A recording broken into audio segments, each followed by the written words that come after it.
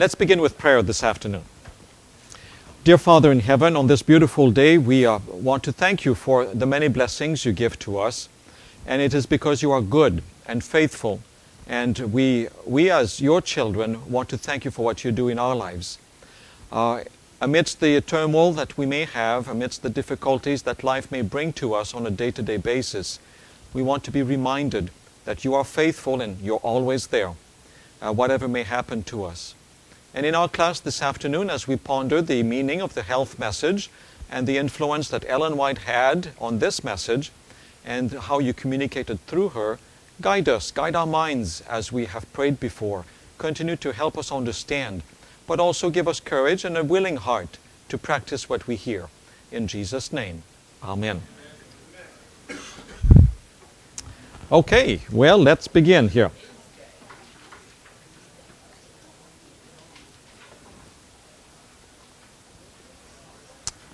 Okay, let's see how this works.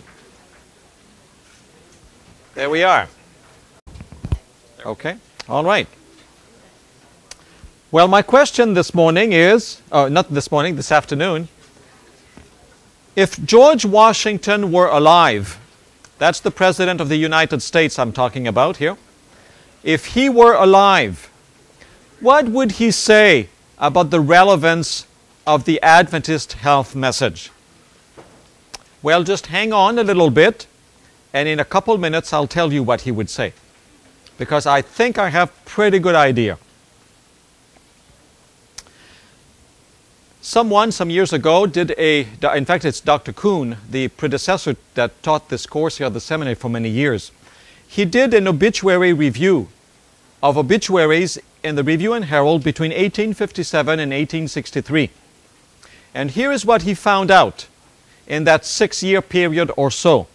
That slightly more than a quarter of the people listed in the obituaries died before the age of 7. That another quarter of the people listed in the obituaries died between the ages of 10 and 29. That means, my friend, that were we to live in 1860, half of us would not be in this room. Did you realize that? Thus, virtually half of Seventh-day Adventist recorded death during this period people died before the age of 30. Death came very frequently, unexpectedly, and suddenly. What were the causes of death? Mainly communicable diseases, infections, in other words. Tuberculosis, known also as consumption, is nearly half of the cases. Death was no respecter of persons. Frequently, the funeral services were conducted without a minister, sometimes an Adventist minister, and sometimes no minister at all. And death was a common, frequent, and most unwelcome intruder in most Adventist homes. 200 years ago, medicine was practiced in a very weird way. And if you don't mind, I'm going to read you a page from Dr. Mervyn Harding, a physician explains Ellen White's counsel on drugs, herbs, and natural remedies. Let me read to you how George Washington died. Most of you have no clue as to what happened to him, but here it is. The death of George Washington offers one of the most dramatic examples of the dangers of early American medical practice. On Friday, December 13, 1799, Washington was exposed to a cold rain. Sometime during the night, he had a bout of violent fever that is ups and downs, chills and hot sweats and so on, back and forth. With pain in his upper throat, some difficulty in swallowing, and a slight cough. And the fever and the labored breathing followed throughout the whole night. Let me pause. What do you think he had? A flu, a cold? He had a cold rain. He was riding in a cold rain, so he got wet, damped. It's December in Virginia, so it is cold. So he got a very bad cold and a very bad sore throat, and all of this mixed up together. May have been a little bit tired too at the same time. So that's basically, we think that he had. Washington, who believed in the benefits of bleeding, sent for a neighborhood bleeder who removed some 13 ounces of blood. Now, how many blood do we give when we go to the Red Cross and we give blood? 1 pint. How much is that? 8 ounces. It's a cup. 8 ounces that we give. The doctor that night took out of him 13 ounces because they believed that if somebody is sick, it is because the blood is corrupted. Take that away, take some blood away, and then you'll get better. About 11 o'clock Saturday morning, his own physician arrived. He decided to send for 2 consultants who arrived late in the afternoon. Now, he's the former president of the United States, so we do things well there. So let's ask for more physicians to come along. While waiting for their arrival, he bled Washington twice. The accounts do not specify the amount of blood removed, but do record 2 copious bleedings. He also gave the former president 2 doses of calomel. Calomel is something to get the bowels going. All right, it's to make the bowels going. Which is thought that if you've got a headache, if you're sick, it's because you're constipated. He applied a blister to the front of his neck and washed out his lower bowel with an enema. So from in, from out. All his efforts produced no benefit. No wonder. Washington's breathing had become more labored. After the 2 consultants arrived, the 3 physicians, after discussing the case among themselves, decided to try another bleeding. This time, they drained, watch out, 32 ounces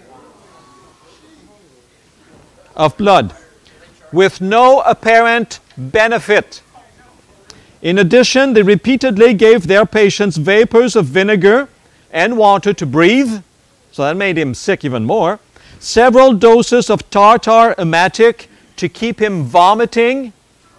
And a large dose of calomel, one more time, to keep his bowels active.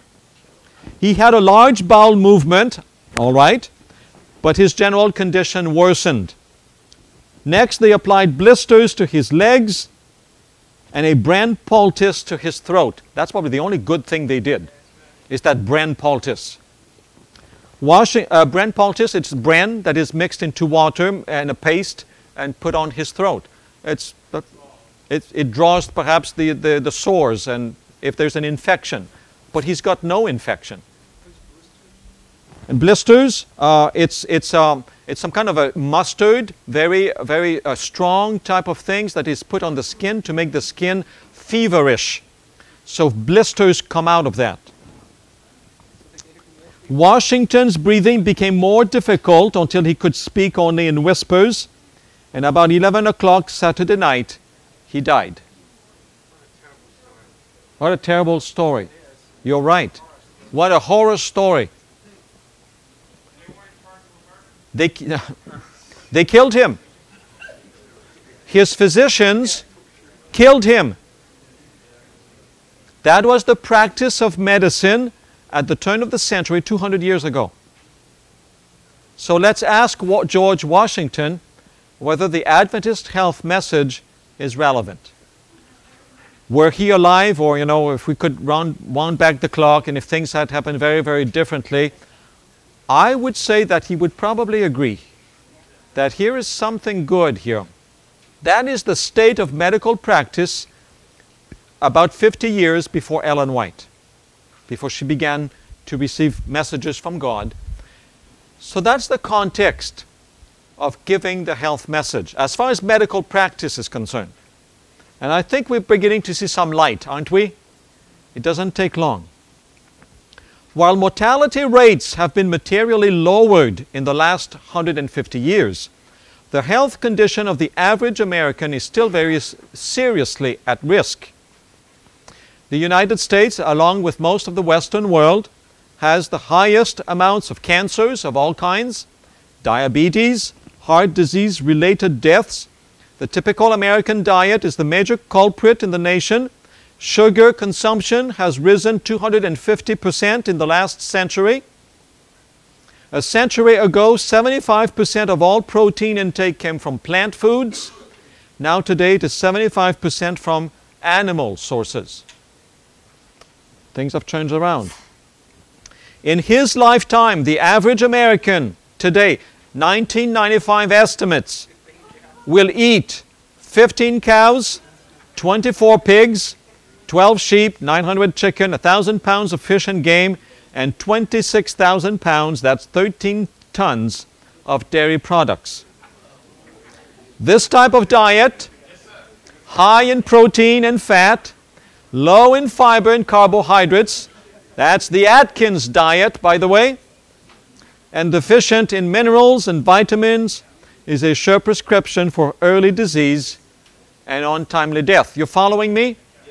You're with me here? Let's add to all of this obesity that has become a real problem in North America, not only with adults, but with kids. A third of kids below the age of 15, 16 are said to be obese. Wow. Why did God give us the health message? Why did God give us the health message? Very quickly, let me go through 7 reasons. That we might live longer. Whoa, that's a good, wow, that's all right. That we might enjoy the years that we have. That we might be enabled to render services to God longer and more efficiently. That Seventh-day Adventists might be a good witness for the remnant church. You agree with all of that so far? That we might help non-Adventists find the benefits and blessings of good health. That our mental perception might be sharpened to better understand secular and spiritual truth. And then, one last one, that we might attain to greater spiritual growth and development. Oh, there is a connection between spiritual growth and health, physical health. There is a connection. Lots of people will say, no, there isn't. Oh, wait a moment, there is. Let's continue. Ellen White's health message was not always unique. I want you to also catch this here. Adventists were not always the first to teach certain aspects of healthful living. Muslims, for centuries, have said no drinking and no pork. So we're not new in saying this. Mormons, just before us, a couple decades before the Adventist church really got going, did say no drinking and no smoking and some other things like that. So, and no coffee. So it is, you know, originality is not a test of prophecy. Originality is not a test. What is good is the uniqueness of what is trying to be said. And that's what I want to drive at here this afternoon. What is unique about the Seventh-day Adventist health message? New Age people have a health message. Very strong. Most of them are vegetarian, in fact, strong vegetarian. But what is unique about us? What is it that is so unique? I think that what was unique about Ellen White's health message is its philosophical and theological approach to health. She linked the Christian's physical condition and the spiritual experience in a cause and effect relationship. How one goes, the other one goes too. I think that's what's unique about the Adventist health message. Its philosophical and theological presuppositions. Now, what are they? Were I to ask you that on an exam question, I'm not sure you could right now tell me what they are. So let's go through that. I think we have heard a lot about what is the health message. Don't eat this, don't do that, do more of this, less of that. We know the little bolts and nuts, you know, of everything. But how about, what's the foundation of all this? What is so unique about what we teach? Ellen White received instructions from God regarding the health message. And here she says in 1897, I have had great light from the Lord upon the subject of health reform. I did not seek this light. I did not study to obtain it. It was given to me by the Lord, to give to others. So Ellen White claims here that what she received, or what she communicated to us Adventists, she first of all got it from the Lord. So she did not seek this. She got it as a gift. Ellen White had a few visions, 2 or 3, that are particularly important. Let me go quickly through them.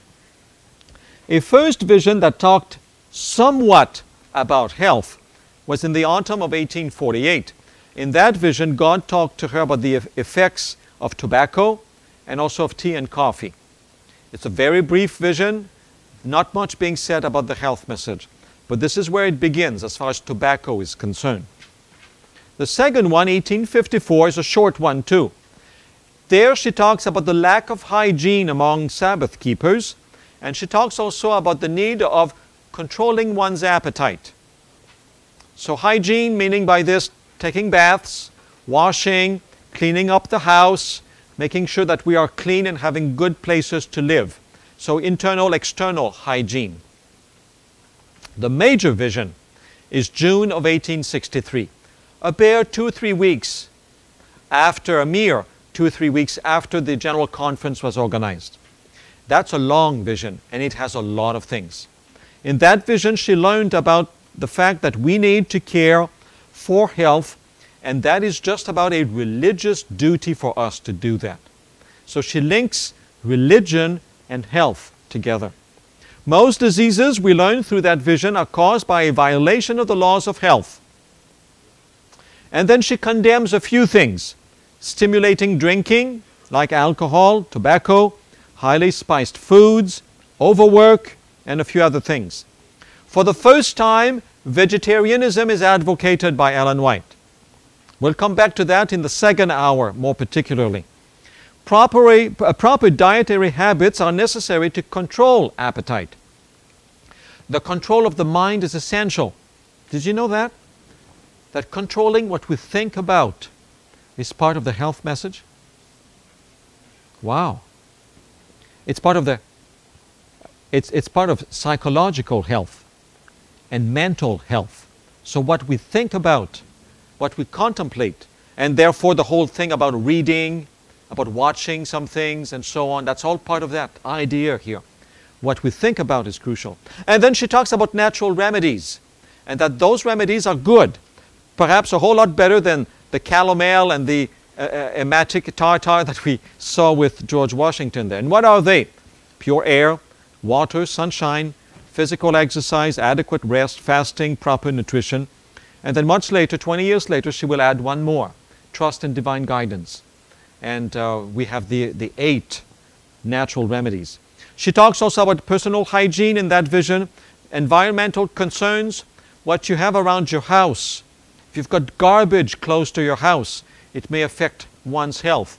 If you build your house close to a swamp, it may affect your health. And all of these things have been verified today. Those are true. Health education is urged.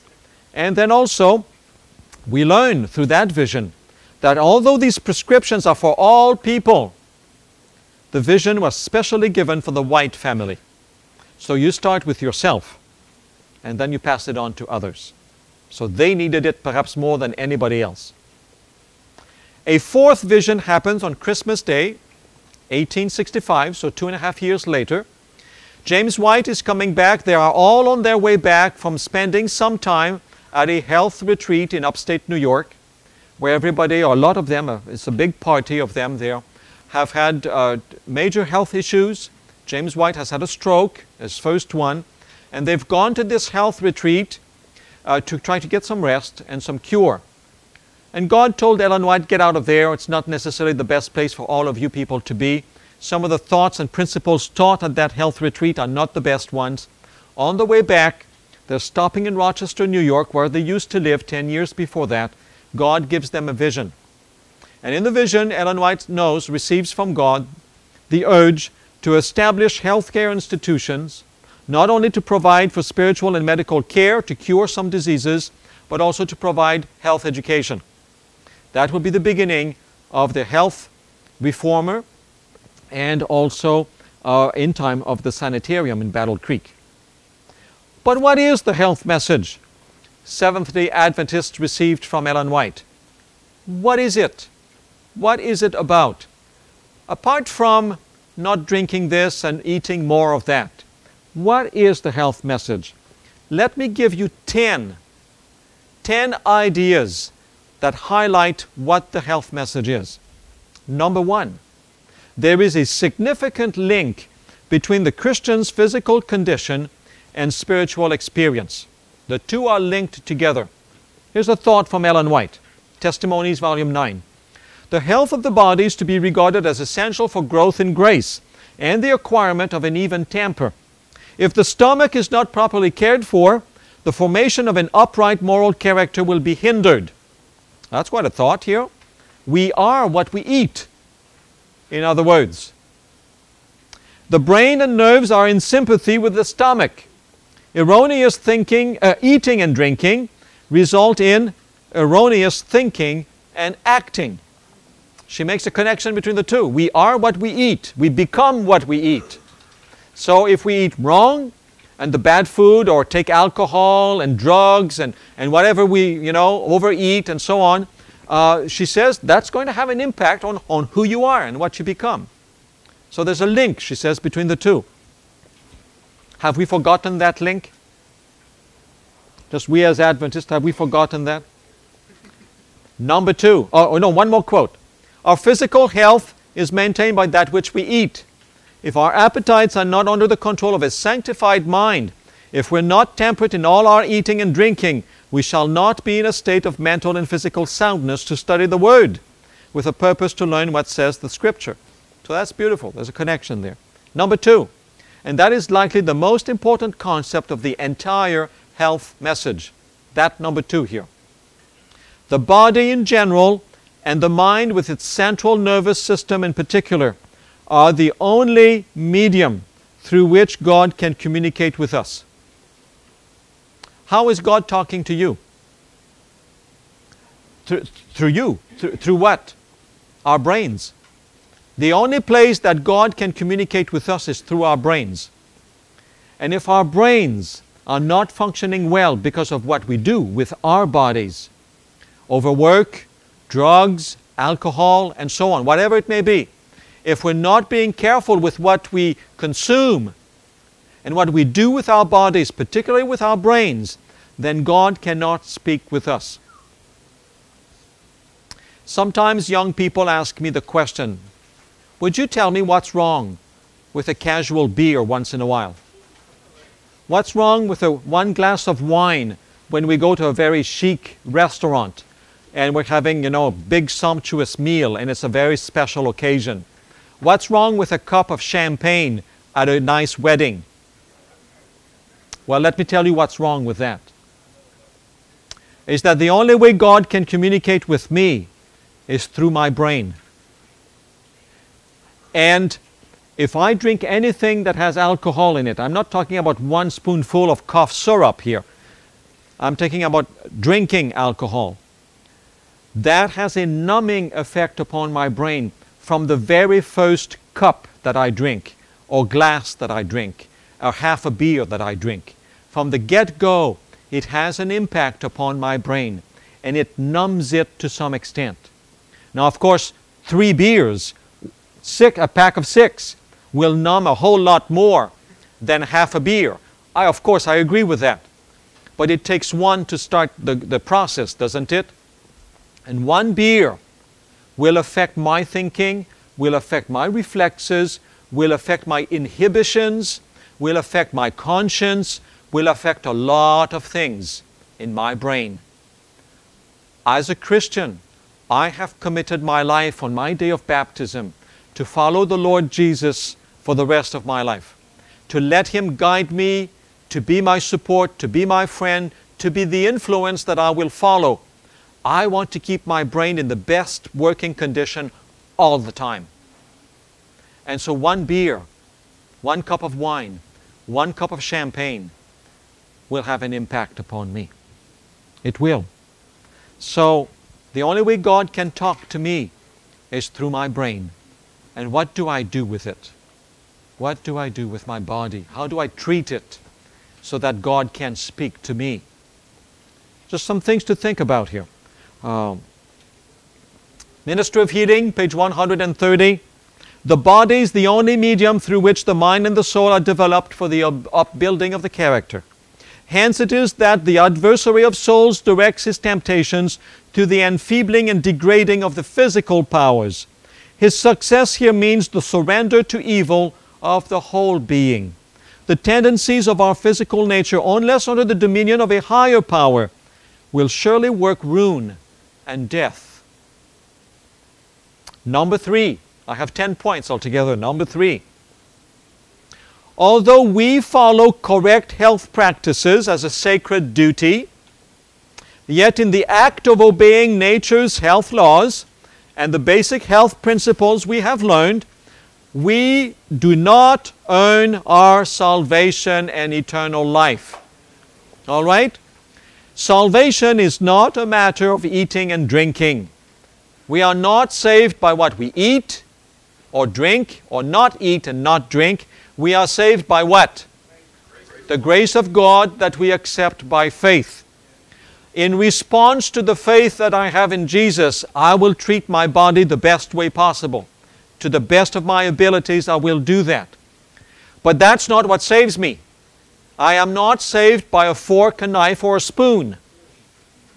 I am saved by Jesus and by His grace in my life. That's how I am saved. So that is also part of the Adventist health message. We believe in that message. It is a good message, but it's not what saves me. Jesus saves me.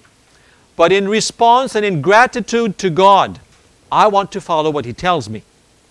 I think that's my religious duty to do that in response to God. Greg? I've heard a lot of people who say, yeah, it has nothing to do with gaining my salvation, but it has something to do with losing. Well, here's how I would put it together. I suppose I can treat my body whichever way I want to. It's my own. And in the postmodern world in which we live, people are very much self-centered, and that's the way of thinking that are a lot of folks. Who are you as a pastor to tell me what to do, what not to do? I mean, that's a lot of church members have become that way. So, but I would say, wait a moment. Jesus has saved me. I have received salvation in Jesus, have I not? I am grateful to God for what He has done to me. And so I want to love Him. I want to obey Him. Jesus says, if you love me, keep my commandments. Well, one commandment is to keep my body in good health, the best I can. We are all at different stages. We all have different physical abilities, health issues, hereditary tendencies. So we're all a little bit different. So my ways of doing things are not your ways of doing things, and vice versa. But I want to do the best I can, out of gratitude for God. Not to save myself, and not in order to be saved, but in order to be grateful to Jesus for what He has done. Let me just do a parenthesis here. You had a hermeneutics homework to do. You remember? And one basic thought of that homework was, here's a situation where this man is depriving his wife of good food, he's fanatic, he's extremist, and Ellen White suggests a lot of good things that she could eat to be in good health. And then she says, well, if there is nothing else, well, you know, a little bit of meat, and a little bit of domestic wine, at least, that would be helpful. It's better than nothing. You're starving the poor man, the poor woman to death, and she's pregnant on top of this. So do the best under the circumstances in which you find yourself. That's part of it. That's part of it. I'll say a little bit more about that exercise a little later. We're not our own, here she says. We have been purchased with a dear price, even the sufferings and death of the Son of God. If we could understand this and fully realize it, we would feel a great responsibility resting upon us to keep ourselves in the very best condition of health, that we might render to God perfect service. But when we take any course which expands our vitality, decreases our strength, or beclouds the intellect, we sin against God. In pursuing this course, we're not glorifying Him in our bodies and spirits, which are His, but we are committing a great wrong in His sight. Has Jesus given Himself for us? Has a dear price been paid to redeem us? And is it so that we're not our own? Is it true that all the powers of our beings, our bodies, our spirits, all that we have, all that we are, belong to God? It certainly is, she answers here. And when we realize this, what obligation does it lay us under to God to preserve ourselves in that condition that we may honor Him upon the earth in our bodies and in our spirits, which are His? That reflects what I've been trying to say here. It's to give glory to God that we will do this. Number 4, the Christian in every act of life seeks to be guided by 2 great principles. Actively seek to promote and maintain health and good health, life and good health, and do the very best possible in every circumstances in life in which we find ourselves. So do your best. That also is part of the Adventist health message. Do your best under the circumstances in which you find yourself. Somebody living right here in Berrien Springs with Apple Valley Food Market is one thing. If you live in northern Alaska and the stores are not plenty and so on, that's a different situation altogether. You do your best in the circumstances in which you find yourself. That's a key part of the health message. But who does one best? Me or you? I do it for myself. You do it for yourself. That's part of the health message. I do my best. Now you may guide me and you may give me some good counsels and I may seek counsel too, but ultimately I'm the one who's to make the decisions regarding what's best for me. Number 5, Christians will strive to follow the principles of true temperance, which is defined as, now be careful here, the secular world does not define temperance that way anymore. But this is Ellen White's understanding of what temperance means when she talks about it. A judicious moderation in the use of all that is good and health-producing, and a total abstinence from all that harms and hurts. That is how we as Adventists have approached the issues of alcohol, tobacco, drugs, sugar, caffeine, and good things, pies and cakes and you name it. Judicious moderation in what is good. So one piece of pie is okay. The whole pie is not okay. All right? So one piece of cake is all right. Too much of it is not all right. Moderation in what is good. That's what temperance means. But the secular world interprets the word temperance as meaning moderation in what is bad. So it's 1 drink or 2, not 6. That's the kind of moderation that the secular world is talking about. That's not Ellen White's definition of temperance. For her, it is total abstinence from that which is harmful. Don't touch it, she says. Stay away from it. So why have we been teetotalers regarding alcohol? There we go. That's the understanding. If it harms, it must harm a little before it harms a lot. So the little is also harmful. True temperance, she says in Patriarchs and Prophets, teaches us to dispense entirely with everything hurtful and to use judiciously that which is healthful. Manny? Quick question. When I see assignment on that's on the beautiful paragraph, I was wondering, was that alcoholic wine? The domestic wine? Here's a little clue on that domestic wine issue then, the assignment she had to do. In Ellen White's time, the expression domestic wine, which a lot of you did not pursue. You did not pursue that. What does domestic mean? Domestic meant simply that people were doing grape juice and they were canning it, but the way they were preserving it was not very good. And after a few months of preserving that grape juice, it became naturally fermented. Now, the content of fermentation of alcohol is not 12% like we have in wine today. Go to the store, buy a bottle of wine, it probably has 12% alcohol in it. When we talk about domestic wine in the 1860s, we're talking about 2 or 3% alcohol.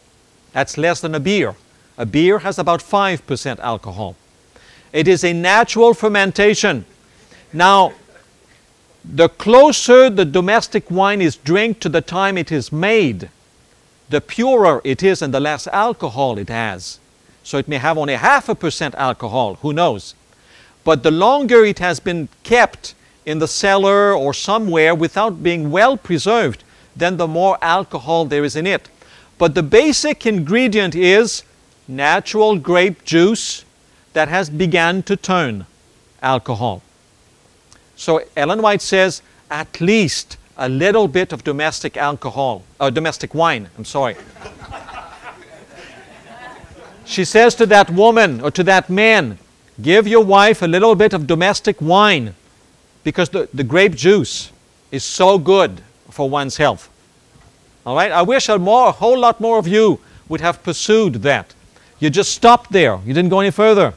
There was a whole lot to learn from that little expression. And it wouldn't have been hard to find out. Wouldn't have been hard to find out. Number 6. What's the health message? The body can be polluted, defiled, and ultimately destroyed through various bad health habits.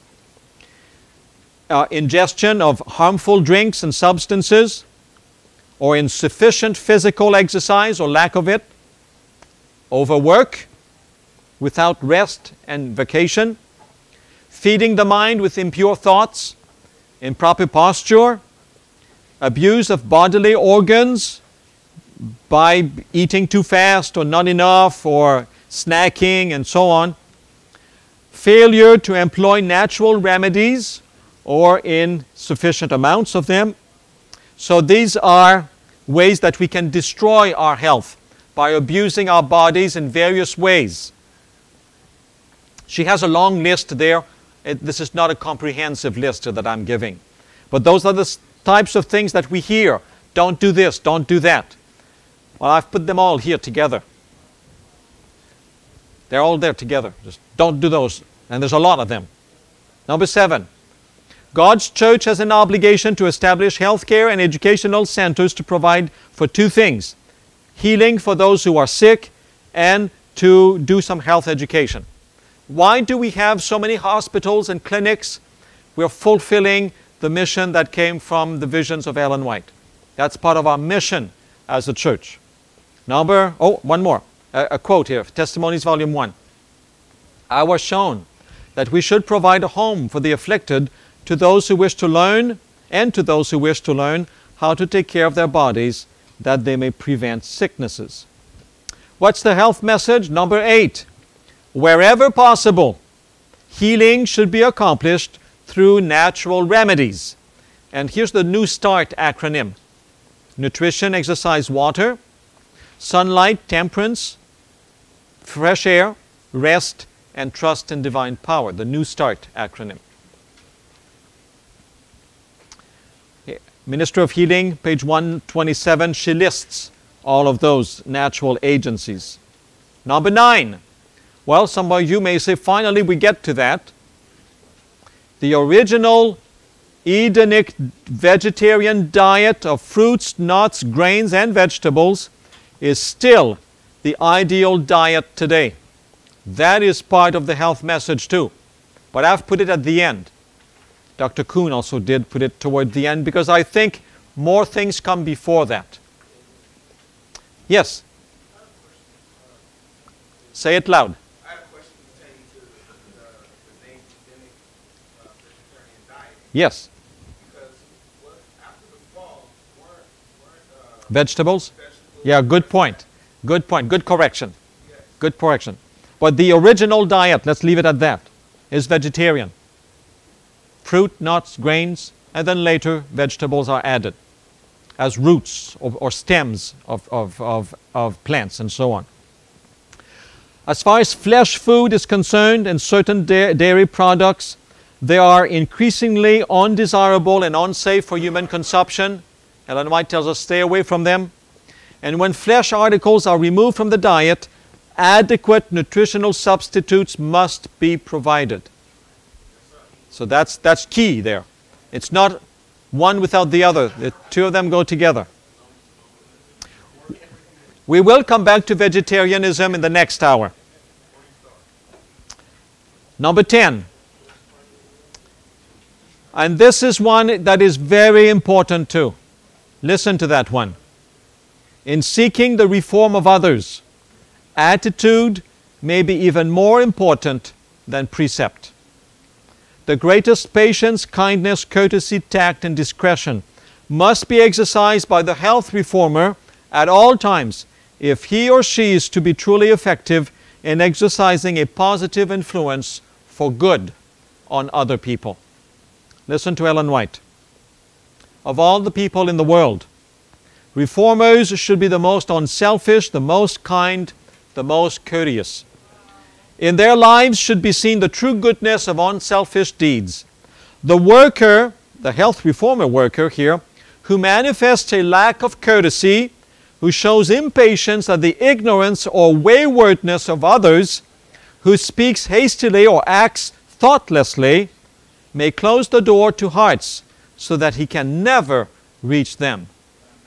Wow. Here's another one.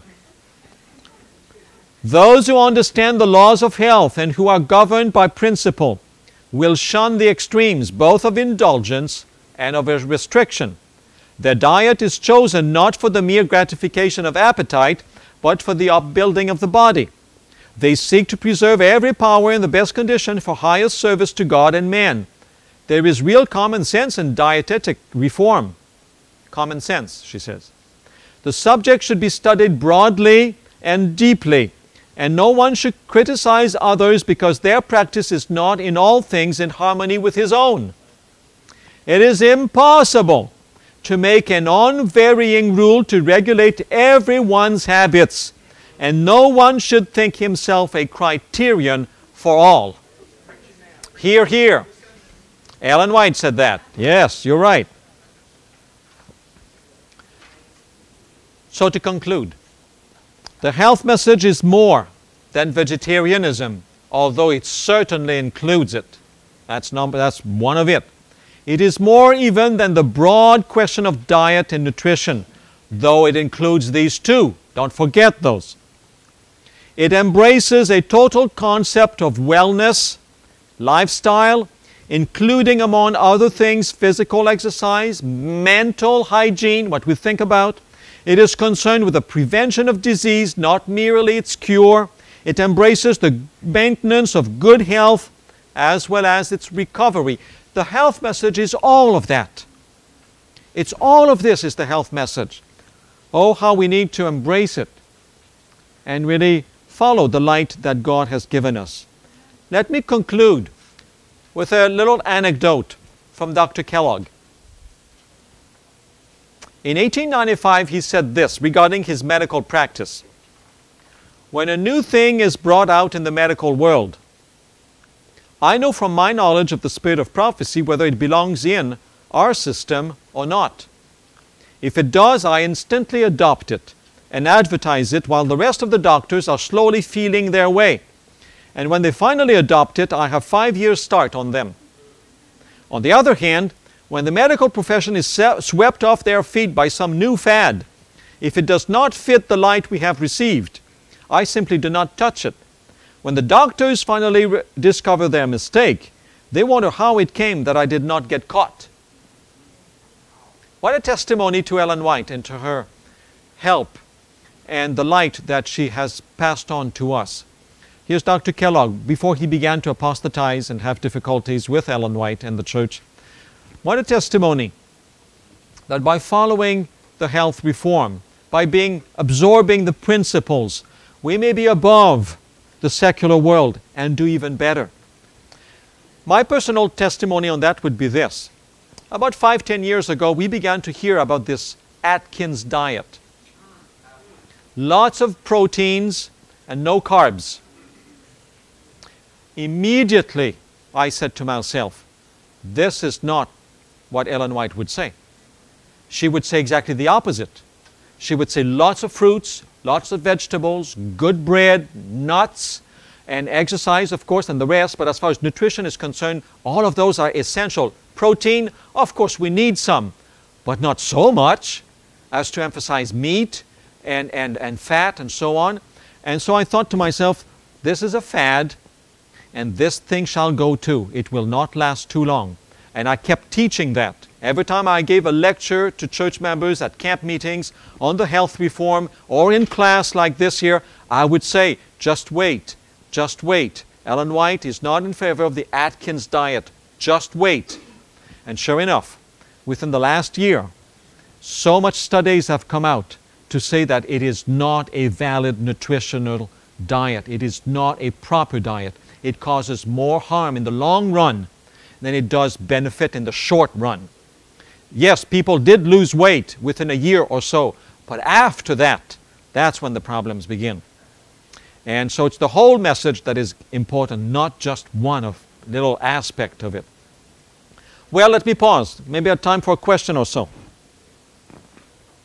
Any questions?